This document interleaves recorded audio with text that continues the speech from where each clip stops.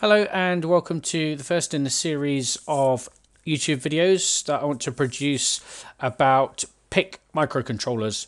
And before we say what a PIC microcontroller is, we've got to ask what a microcontroller is and how that differs from the sorts of components we'll find on a standard computer. So this is a motherboard, or a picture of a motherboard, fairly typical motherboard that you'd find in a desktop PC. And in general, you'll have a CPU, which is like the brains of the computer.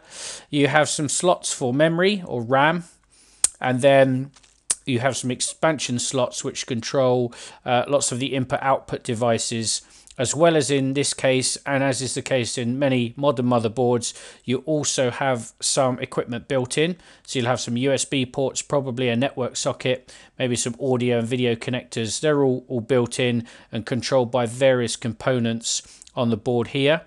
We also have these two blocks, which are what they call the North Bridge and South Bridge, and they are the interface between the CPU and, in this case, the memory bus, which is fast, and in this case the kind of I/O bus for these kind of things, which is a bit slower. But as you might imagine, this is quite an expensive thing to buy, and it's also quite big. So if you are into hobby electronics and you want to get into the idea of programming computers to control devices, control things like relays and temperature sensors and what have you, this is a very expensive way of doing it. And most of these motherboards are not designed for input-output expansion. So if you want to connect any devices onto this, then you'll probably already need to buy some kind of expansion card or something that goes from USB to whatever interface that you need. So that's not really an option for most of us, because of the price and the space it's going to take up. Programming it is quite complicated because probably you're going to end up with something like Windows or Linux running on it. You're going to have to write a program and you're going to have to load a load of libraries to do all the stuff for you. It's quite kind of a lot of work to do something very simple. So what about the Raspberry Pi?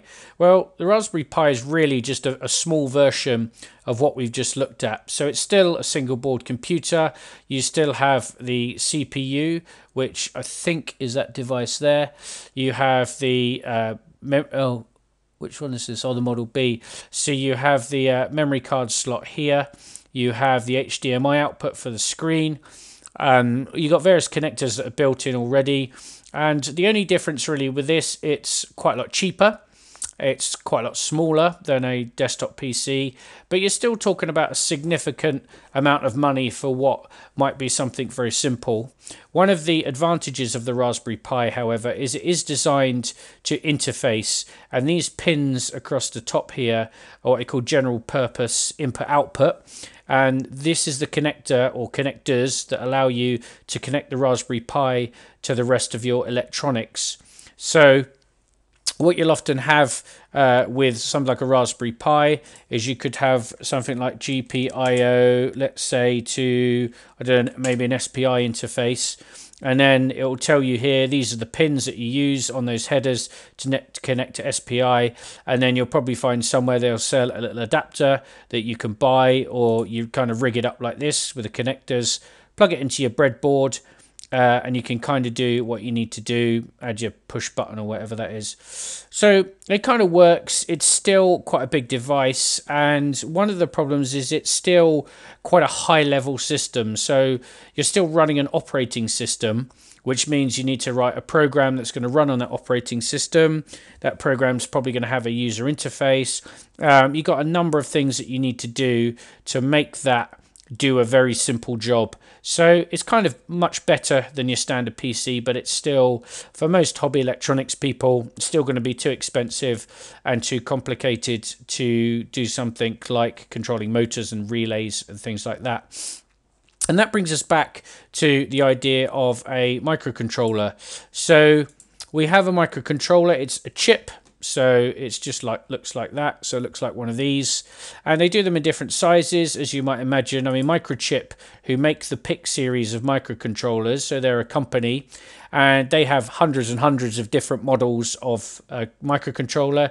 The 8-bit ones are the most basic series. They're the cheapest.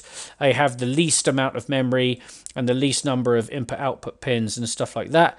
But because they're cheap, then it's very easy for people like me and you to go and buy them from somewhere and to experiment. If they go bang, then it only costs 10 pence or something. So it's a very cheap way of putting really a whole computer on a single chip. You only need a handful of small components. You basically need a clock crystal, and that's pretty much it, and a power supply, and then this will run by itself without needing any other components. So what you have a very simple, very easy way of controlling input-output. So how does this work? Well, it works in a similar way to writing a program for the desktop. So you need to write some code. You then need to put that code onto the chip so that the code runs on the chip, and then the program hopefully will take care of itself. And the tool chain is what we call it. How do we go from design and code to the device? Is we start in something like this. So this is Microchip PIC's lab. So it's a development environment, and you can download it for free from Microchip, and you should, because this is where we're going to be writing our example programs. So you write some code in here. You can then debug it in this environment. So even without needing any hardware, any chips or any programming boards or anything like that, you can run it in the debugger. It's very basic, but it will allow you to kind of check that bits are kind of turning off and on and that kind of stuff. So you start here. When you're then ready to actually program it, from within this menu, you plug in your programmer, that button lights up, and then you press, and then what happens is you download it to something like this. So this is what I have on my desk. That's called a PIC demo board, and I've got an older version of that, and this is the actual programmer itself. So all the programmer has to do is take the signal that's coming down the USB cable and convert it into what's called ICSP, which is the programming interface that allows these chips to be programmed along a little serial link on there. So you can pick up these programmers you get cheap copies for probably $10, $20. You can get the real ones for probably about $40 or $50, depending on where you buy them from. And the demo boards vary in price massively. You can get a basic one for maybe £10 or £20, $10 or $20 kind of price, right up to several hundred if you were doing this quite seriously. And one of the things that's good about the demo board is, rather than you having to wire up all of your breadboard like this and poking lights into it and resistors and all the kind of stuff that you'll need to do eventually, well, this has it already done for you. So it has a row of 4 LEDs that you can use, and they already have resistors in, so you don't need to worry about that. 3 push button switches. It's got a temperature sensor on here, which I think might be that. It's got a little knob that you can turn to do different stuff. It's got an LCD display, and even a little prototype area where you can add more components if you need to. So it's just a very quick and easy way of getting something working. But like I say, you don't need to have that to begin with, as long as you have the IDE, and you can write your programs, and then you can run them in the debugger, which I'll probably do quickly now if it works, and then we'll kind of show you what that looks like. So hopefully that's kind of explained roughly where we're going with this. We've got a microcontroller, which is a single chip computer. In the PIC is a trademark, and it's a trademark of Microchip. So there are other companies who make microcontrollers. PIC seems to be very popular, very easy to buy, but there are others from people like Texas Instruments, Arduino, ARM, all these other kind of people who produce different designs. So there are other ones around. If you find a different one, that's fine. But my examples are all written in Microchip C and Microchip Assembly. So they're going to be similar but different to other manufacturers' ones. So let's just show a real kind of basic example of what this looks like. We'll just close these down. So I've written the same program in 2 different ways. So you see I've got 2 projects here, and in the next video I'll talk you through how you create a project and do all those kinds of things. And let's just compare the 2. So these 2 programs do exactly the same thing. And we'll start with this one. This is a program written in the C language.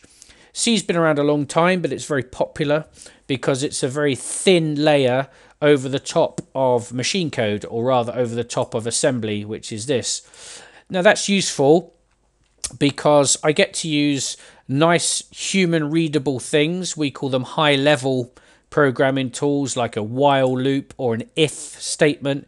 If something is true, then do something else, or all those kind of things that are very nice to use for programmers that kind of make sense. We can use them in C, but using them doesn't add lots of extra memory usage, which it would do if we were using a much higher level language like Python or C# or Java. Then there would be, many megabytes of extra memory that we would need to run those things. So those very high level languages are not suitable for microcontrollers, but C is. So we can kind of use that. Looks fairly neat. It kind of does a few things which we'll talk about in the next video, but you can see the actual main function doesn't do very much. Sets the port B to be all outputs. It sets bit 2, it clears the output, and then it sets bit 2 of port B to be an output, which is 0. So if that was 1, it would be an input. So we're telling it to be an output, and then we get down here and say while 1, in other words, do this bit in the brackets forever, set output bit 2 to be a 1. So that's going to turn an LED on our board. That's all it does. Very, very simple. It might look a bit weird. You're thinking, why am I sitting in a loop doing the same thing again and again? Well, I could have put that up here, but then probably need to put some kind of no operation down here so it doesn't look too strange. But that kind of works, does the job. There's not very much to it. You can see it's quite simple, hopefully quite easy to understand. Assembly, on the other hand, is a bit lower level, so assembly is much closer to how the device actually works. So effectively here, C is hiding some of the details from me about what these things are actually doing. And I'll give you one example, is on a microcontroller, certainly on the low-level devices, you can't put a number directly into one of these registers. So port B is a register. I can't put a number directly into a port. I have to put it into something called a working register and then move it from the working register into the file register. In other words, it takes 2 steps to do it. And we can see an example here. I move the value of 0. The X is because it's hexadecimal. We'll talk about that later. But this is the number 0, and I'm moving that. L is literal, so that's a literal number that I'm moving into the working register W. And then the second line is move the W register into the file register, which is called tris-B. So that's tri-state. It tells the device whether it's going to be an input or an output. So that takes 2 lines, and you might think that's silly, but that's just how the device works. But when we look in the C program, you notice there's just 1 line. So when I compile the C program, the compiler is going to take that 1 line, which reads and writes really easily, and it's going to have to turn it into 2 lines that look a bit like this, so it works on the device. So C hides some of those details from us, but probably at some level we are still going to have to understand assembly so that we can do some of the more tricky things. We can mix the two, so I can put assembly inside here if I want, in the C program, but assembly, as you can see, is a bit harder to read. It's written in a slightly different way, and there are a few kind of funny things that you come across which you won't find when you program in C. So we're going to kind of do a bit of stuff in both of them, cover some of the basic concepts, write our first program, and then kind of debug it. So I'm running project 5 at the minute. I'm just going to see if this actually debugs because I haven't tested it yet. What you have to do when you debug it is you have to hit that arrow on the side of the hammer and you turn to build for debugging. If you don't do that and you try and debug it, it just doesn't work. That's fine. I've got a green message down here saying it's successful. And then again, next to that arrow, I'm going to launch debugger main project. And then if you notice here, it says user program stopped. Why is it stopped? Because it always stops at the start of the program ready to go. And what I'm going to do to check whether it's working is I'm going to look, not the output, at the I/O pins, and RB2, so that's port 2, port B, output 2. I want it to turn on by setting a 1. So as you can see at the minute, it says the value is 0, so that's off. And what I can do is I can step over this, hopefully, if it works. Reset the program, because I want to get my little... So what's it doing? Oh, sorry, it's because I didn't put a breakpoint in. So...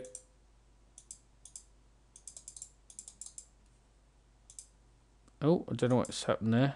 It says it's running, but let's try running it again. Right, reset.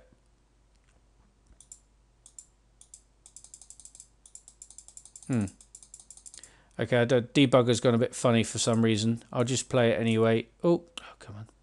Play. And now if I look, hopefully, at the output pins, you'll see the output's turned on. I'm not sure what happened there with the debugger. It's obviously gone a bit funny. But you can see that the output's turned on. So this program works. Like I say, the debugger's very basic.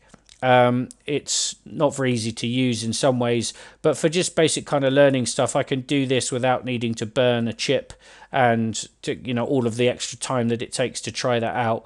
Although it is nice when you do program a chip and it all kinds of works. That's all really nice as well. So I'm going to stop that.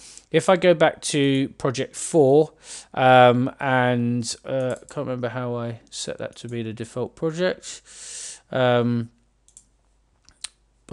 let's just close project 5. That'd be the easiest way to do it. Oh, go away. No, don't quite know why I can't close project 5, but delete. Oh, sorry, it's because I'm in the wrong place. So that's the one that I want to build. So I'm going to set that as the main project so that all these are now going to point to the right place. And let's build this one. And again, that builds successfully. It's project 4, just checking. And the same kind of thing, if I put a breakpoint in here, and I'm going to launch the debugger for it. It says user program stopped. So let's just reset it. So you can see here, the cursor's stopped at this point in the program. If we go to the I/O pins, output 2 is off. We can see that there. And then what I can do is I can step over these lines. So it's gone to, it says go to start. So it's gone down here. This is now going to call the init function. Oh, that's because I stepped over it. So it's already down here. It's already turned the output on. And it's sitting down there in the main loop, going merrily along. So you can see you can debug assembly and you can debug C. The debug is a little bit clunky sometimes, but like I say, it's quite good for simple stuff. And in the next video, we'll look at writing this program and kind of explain some of the features of the microcontroller, some of the reasons for why we write stuff like this, and some of the basics just to get you being able to read inputs and set outputs. So hopefully you've enjoyed this video and understand a bit more about microcontrollers, about how we program them, and I look forward to seeing you in the next video. Any questions, comments or requests, please put them in the comments below.